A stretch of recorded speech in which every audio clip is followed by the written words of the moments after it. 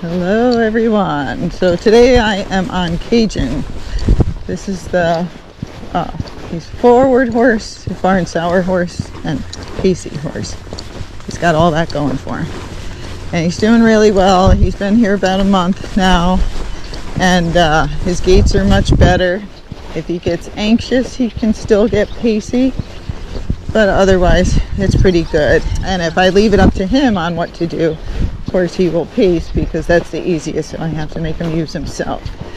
The barn sour is getting better. I had the camera on the other day, but the battery died, so I didn't get to show you that.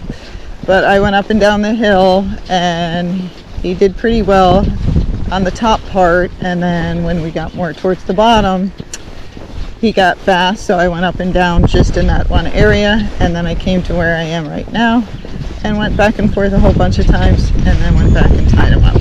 And overall he did very well. So what I've been doing is just breaking down the parts where he goes fast, and if he goes fast there and we're headed towards home, then I just go back and forth until I get him thinking to slow down. And if I don't, or he's bad, I just get off when I'm away from home, and then I walk the rest of the way back home, and then I tie him up when we get there. Okay? And that has worked pretty well with him. You can play different games with your horse. You're trying to just find out where are the magnets for the horse. Sometimes they know you're going to tie him up, so when they get like a quarter mile from home, that's where they're totally fine and they're not goofing around anymore. So you might have to work on the part before that and go back and forth. Okay. All right, so we're going uphill.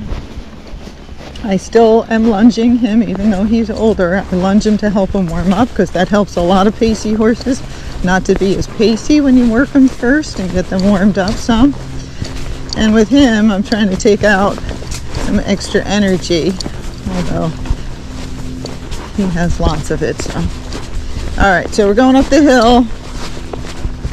This is where you want to work on your horse's hind end. If you're really trying to build it, you just walk slow like this with their head down and make them push you all the way up that hill. But the slower you go, the harder it is for the horse. That's why they always want to speed up when they see hills, because it makes it much easier for them to get up it.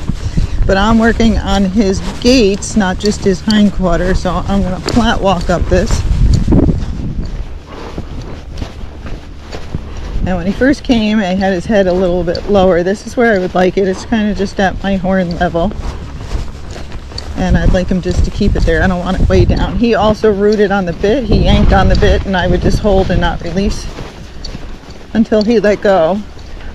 But I was very consistent, and my timing is good, so that got better very fast. If your timing is not good and you're not consistent, you don't make them do it every time, guess what? It's not going to work. It has to be every single time. So every time he pulled on the bit, I just held. It didn't matter if we were home or we were out here, that's what happened. So he said, this lady, I'm not going to mess with her, because she's just going to pull on me. I don't get in a fight with them, I just kind of hold it. Okay. So you see, he did a nice flat walk up the hill. You can hear him breathing. He's like, this is hard. And today we're going to go further out. If he's looking around like he just did, he can get a little spooky, even though he's older. I just slide the bit to get more of his attention back. Okay, so going up these stairs, I do release. Then I might hold them together again. Get to the stair, push my hands forward and release. You can lean forward some. And you'll see he's going out nice and slow, isn't he? But he probably won't come back that slow. So you know, when they go out this slow in time, they should be able to come back like that. But you got to work on it. That's the problem with most of these horses, is either the previous people who owned the horse didn't work on it, or the one who has it is not being consistent in getting after the horse and making them do it. And so they just take advantage of you, and they start getting all these bad habits that they didn't have before. And then those bad habits, I just tapped them. That's why I said came up. Then these bad habits stay because you let them get away with it. So you'll see I'm not riding him on a loose rein. I'm trying to make him work on his gait. So I have a light contact, enough to keep his head straight. Except right here, this is the part they hit the sidewall. So here I'm just letting him go slow, put his head down. Now I'm going to pick up again.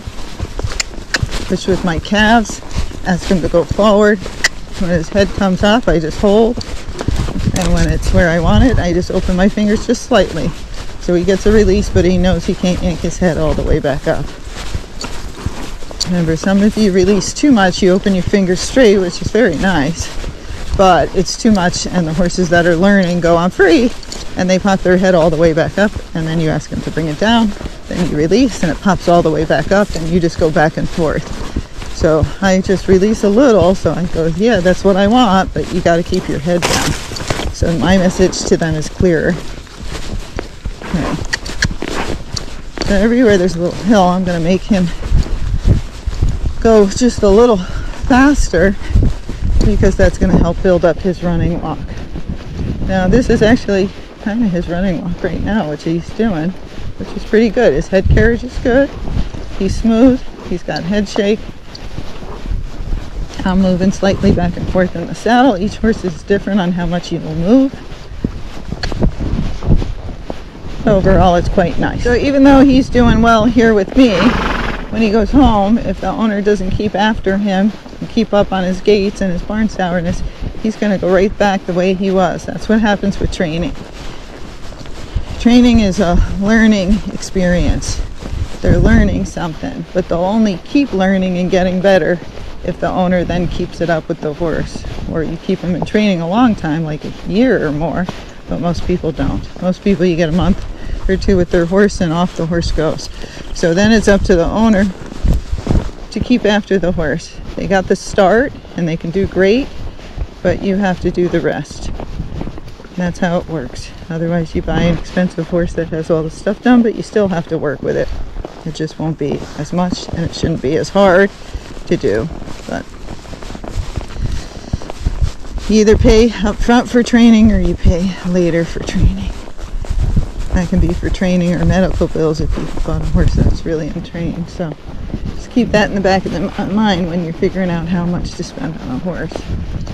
Okay, so he's still gaiting well. His head's going up and down. Now we're going downhill, so what happens, they get a little pacey. Always remember that, so you got to go just a little bit slower till it flattens out. Okay, it's still going downhill now. It's going to start going uphill. So now I can ask for a little bit more speed, just a little bit. You ask for too much, you're going to go past your running walk, and you're going to go either into step pace or a rack, depending on the horse's talent. So they should have some head shake. If it's smooth and no head shake, you got a rack. If it's smooth with a slight bump in it and no head shake, that's usually a step pace. But you do what you can. I'm a perfectionist because I'm training these horses, but you just get it pretty smooth. It doesn't have to be perfect. Okay, so we're going uphill. So he's doing good. I'm making him use his back end. Now, as the hills get harder, they're going to try to pop their head up to make it easier. So you hold contact, keep their head down, and make them push with that back end. You should feel them pushing you up the hill like you're on an escalator, like somebody's putting their hand on your back and shoving you up the hill if you're doing it right. Okay? So that's what it should feel like if you're engaging their back end and you're either walking up the hill or doing a flat walk or a running walk.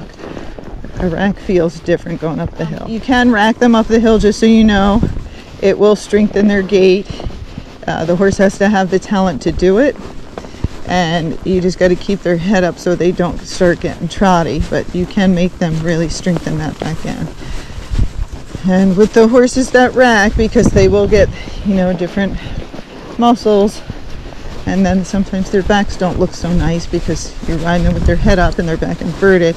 It's good to trot them in the arena or work them with their head down in the arena at a slower gait, so you still build up their muscles.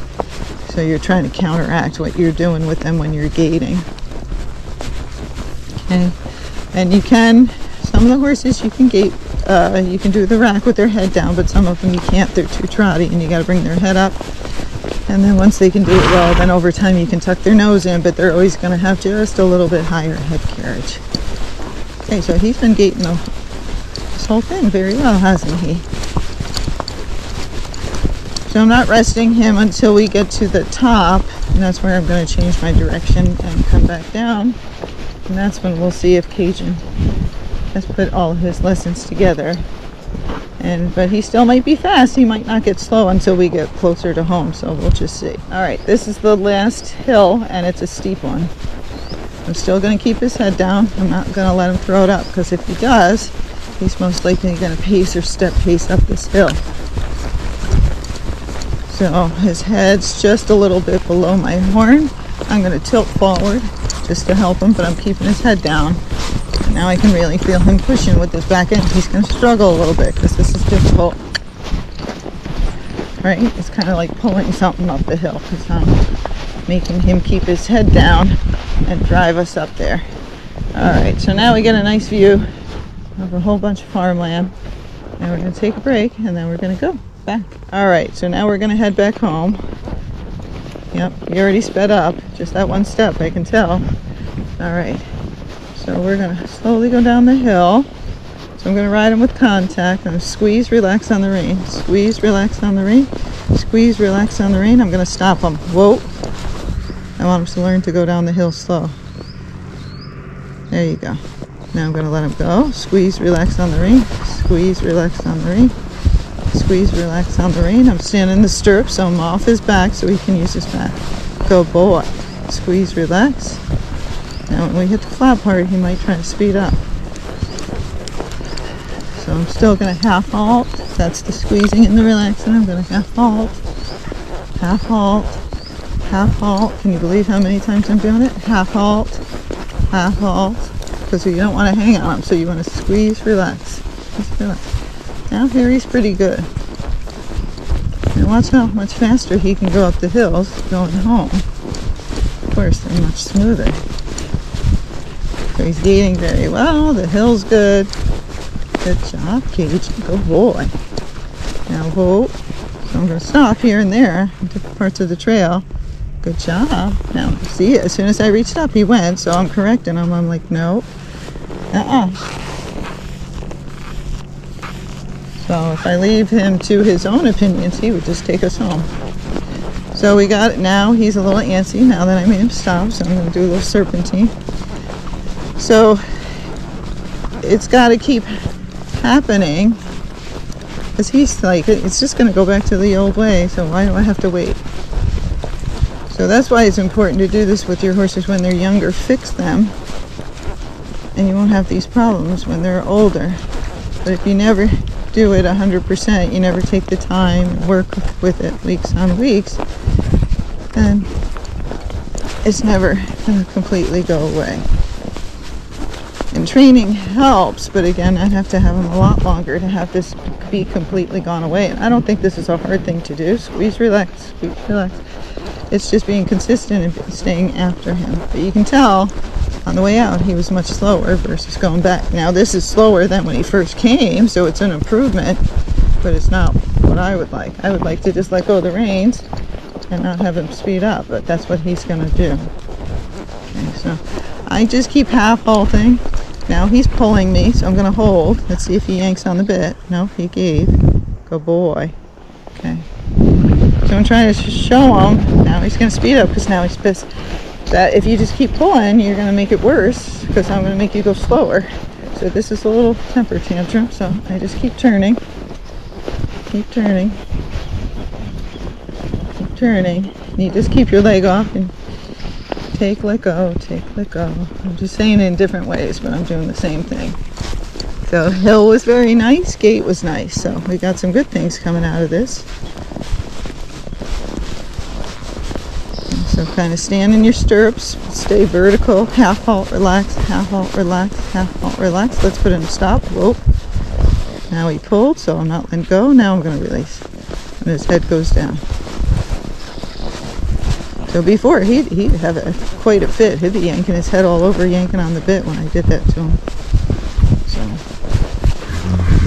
yes, I know. He's like, I can't wait to get the hell out of here. Okay, I'm going to stop. He's going a little fast. Oh, now I know once I walk off, he might get pissed off again.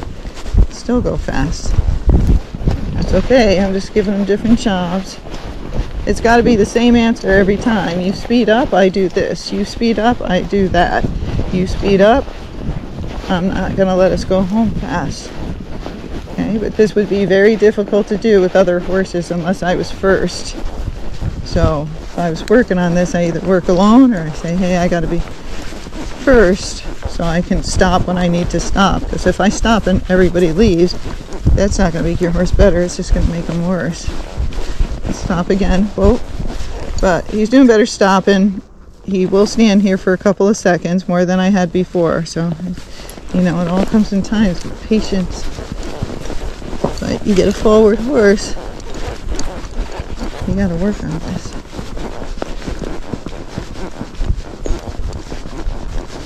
Now, I don't want his head that low. He's just doing that. Because sometimes they put their head too low to get away from the bit. So you'll see me, I just keep raising it up. But I do like how much better his gaits are. He's very smooth. Before he kept step pacing, so you know it was somewhat smooth, but he had that bounce in his step. When you ride a really gaited horse, you start to get really picky on what you think is acceptable, because you know how good they can be. So you can do what's called like a shoulder in. You just turn the horse a little sideways. They're going to keep heading towards home, so the horse will actually do it for you. So you just pull on a right rein, a little right leg, and that'll kind of push their body over, and that'll help to separate their legs but also slow them down, so it helps with the pace.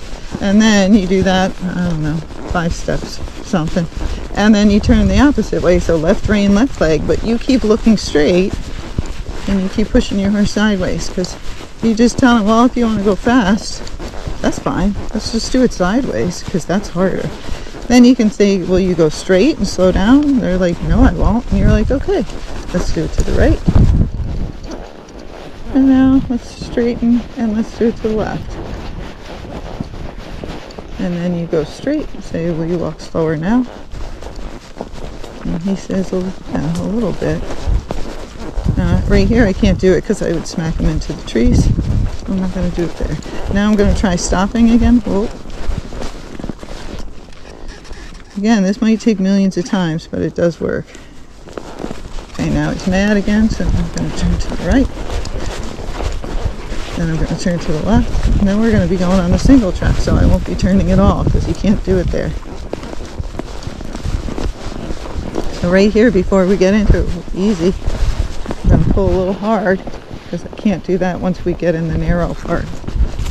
Anytime it's narrow or the footing's not good, you got to be careful when you pull, because you can, you know, make them trip or make them go sideways and hit the walls. So I'm going to stop here because I got plenty of room. He's dragging me. Now I just kind of slide my fingers up the reins. Now see that little bounce in his step? Because now he's going towards the step pace. So I'm going to stop him again. Well, I have room. And you heard him just complain. But this is so much better than when he showed up. It's controllable. It's a little fast, but not bad. Okay, so now I'm in the narrow part. So in here, I really don't want to stop. He's going slow, but it's because he's going to the bathroom.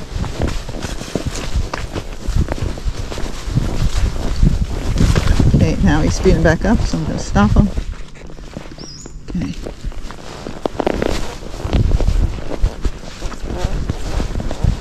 So some people don't even know their horses are barn sour, or you buy one and you don't know it's barn sour because you tried it off on some trail somewhere because the person didn't have you do it from their house. Lots of horses are barn sour. People just don't know it because they're trailering out from their house and they're not riding around it. So I do both. I always ride around the house even if there's no trails. Ride around the barn. His head's way up, so I'm holding pressure. And I trailer out.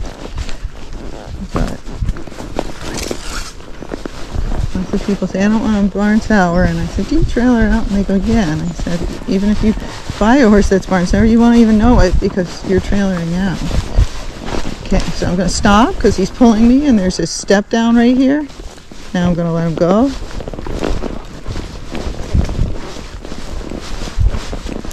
We're going to slow down right here and then let him go.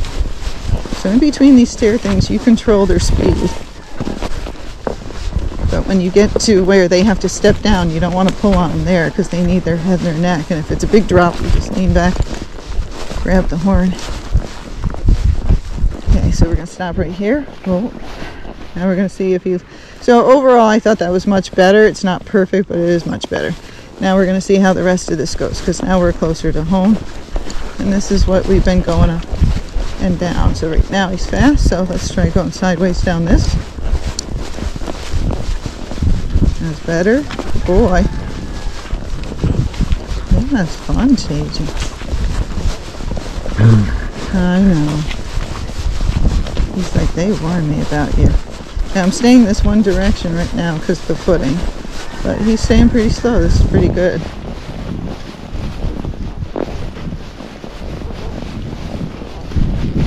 And you've been dragged down hills. Going just a little fast is much better. So it's not going to be perfect for a long time. So you just have to gauge what you're getting from the horse. Is it better? Then great. Yeah. And sneezing is a release. It can be allergies, but it's also a release, so it's usually a good sign. Okay, I'm going to stop for a second. Oh. Good boy. His head's down, but don't let them yank the reins out of your hands. He's like, I'm so close to home. If I could just yank them out, we could fly home. So now as I walked off, he got a little pushy and kind of pulled on that bit, and I just held. Now I'm going sideways again. He pulled on the bit and I just held. I'm still holding. I'm trying to push him to the left and he's like, I'm not doing that. So I'm still pushing and I'm not going to let go. No. There you go. Okay, because you give in or they get that rein from you and then they know they're in control, not you. They're going to drag you home the rest of the way. Some of them will take you off into the bushes. They don't care. They'll run right through everything. If you got one like that, it's best to get off and practice it somewhere else or practice it more at home. Okay, so he did pretty good. He was a little fast up at the top, but otherwise he stayed good. I'm going to stop him here because now that I said that, he got a little fast. So his head went up, I held. He threw his head down and I held because I want his head down, but not down as far as he has it. That's not the answer. I just want it down and not pulling right there was good before he put his head down more. Now he speeds up every time. Now he just went to the left, so I just corrected him with my left rein and leg. Otherwise he was going to take me into those bushes. He's like, I'm mad at you and I'm going to go sideways now. I'm like, no, so move off my left rein and leg. Now we're right by the scarecrow thing, so I'm going to stop him. Wait until he's not pulling on me. Now you got to be careful. Remember, if you stop too long and you have one with major anxiety, they can rear up. So if you stop them, stay tilted just a little bit forward. So if you did it too long by accident, they start to rear up. You're right there with them. You don't want to be leaning back. They rear up and you yank on their mouth and pull them over. There's lots of stories like that, so you don't want to do that. So now we're going to stop here again. Now he's my other horses, so he should be happy. Hi. Now he just yanked on the rein, so I'm just holding. So that's the rooting that most people were talking about when I said, what do you guys want me to cover? Then I forget to put it in the title of the videos because I'm so tired. Now he's pulling me again, so I'm going to hold. I was like, oh. The more you pull, the longer it takes us to get home. She's like, what are you doing? I see that lady torturing all you people. How do I get in on that? Okay. So head's coming up. I'm holding. Relaxing. Hold. Relax or release. Okay. Now he's pretty good. It's just a little fast. Now he's slowing down. So you gotta stay relaxed. Make sure you're not gripping with your legs. Good job. Now he slowed way down because he knows we're getting closer to home. So now I can loosen a little on the rein. And I'm not holding him as much because now he knows what's coming next. Okay. So every time now I could say, well, he was better this time. I don't have to tie him up this time. Oh, I could say that, but I'm not going to because I know that he's had this problem probably all his life. So I'd rather overdo it. So nope, we're going to tie him up. If he was my horse, I'd probably tie him up for the next 6 months or more to make sure it's really in his head that I don't want you to be barn sour.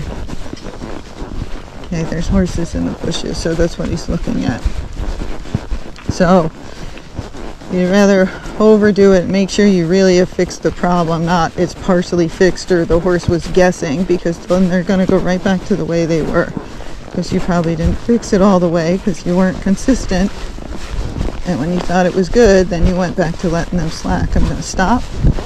It's not bad. He's just pulling going down the hill. It's just because he's unbalanced. Okay. Yeah, I know. It's not your fault. So now I'm going to slide the bit because now he's really pulling. And I'm going to stop again. So what I'm trying, the reason I keep stopping, I'm trying to associate that every time you pull or every time you speed up, it just makes me stop instead of get you home faster. So the easier answer is you just walk home slow and we'll get there. But if you pull me or you speed up or you have a little hissy fit, it just takes us longer to get there. And again, with mares, they'll usually get this down quicker and figure it out. They might throw a bigger tantrum because they're really going to test you. Look, he's afraid of the hay. But they'll usually get the concept quicker, and if you do it right, it might be a big war in the beginning, and then they'll get it, and then it'll be fixed, and then you just got to keep it up. But with the gelding, it can take a much longer time, so you have to realize it's not just that he's being a jerk the whole time on purpose. He just doesn't understand, and his reward has been when he's been getting home, so he's looking for that reward. He just has to understand every time he gets here now, it's not a reward. But again, you might have to repeat that thousands of times to get there. Alright, so overall I think he did really well, but we're still going to tie him up for an hour or so. Remember to let the bit out very slow out of their mouth. I just wanted to say one last thing. You got to put the time in to make the horse better. If you don't put the time in, the horse is never going to get better. And nobody likes to hear that, do they? Nobody wants to hear you have to put time in. They just want the quick fix. It's the same with the gait. They're like, what heavy shoe do I put on so he gaits well? That's just a quick fix. Put the time in, get through it, and you'll have a nice horse, and you won't have to spend years going through this stuff. Okay? It might be a tune-up here and there, but it won't be so much. But don't put the time in, you're going to have that problem forever. Exactly.